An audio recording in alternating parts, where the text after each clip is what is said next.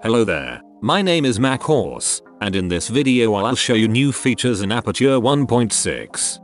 First, we'll start with nothing. As you can see, I have one fixture, and with it I can play the scene.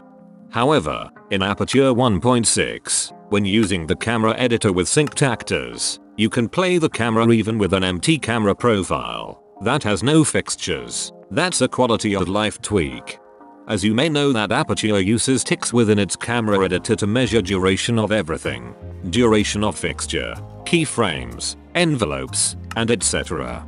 As per user feedback, I added one option to the camera editor called use seconds. What it does essentially is allowing to use seconds instead of ticks. Ticks are still used internally, however, everything that displays duration within the camera editor will display in seconds, instead of ticks, when use seconds option is enabled.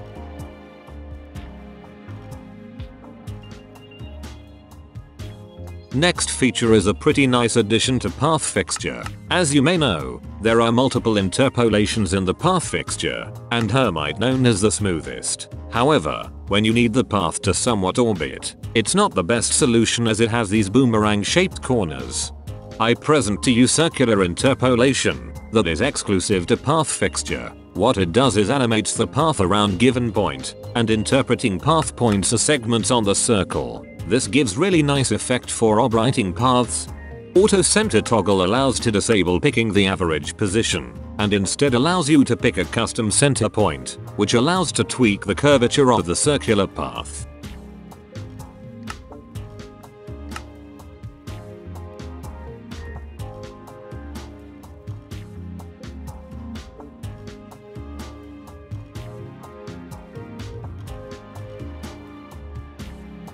Be careful with the center point, as if drawn too close to some points, it can result into really weird spiral paths. Next comes another quality of life feature. There is an option called loop playback, which allows to loop currently selected fixture. In Aperture 1.6, you can now select a looping region.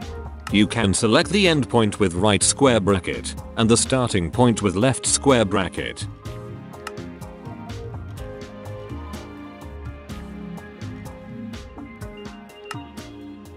Alternatively, control and left and right clicking can be used to adjust starting and end points, respectively.